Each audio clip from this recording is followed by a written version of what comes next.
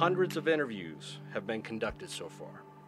Close to 2,000 leads have been covered so far.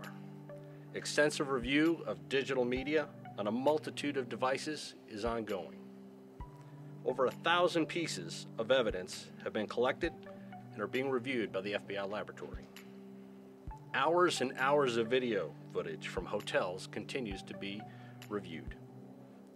FBI victim specialists from across the country are here assisting victims and families of the victims.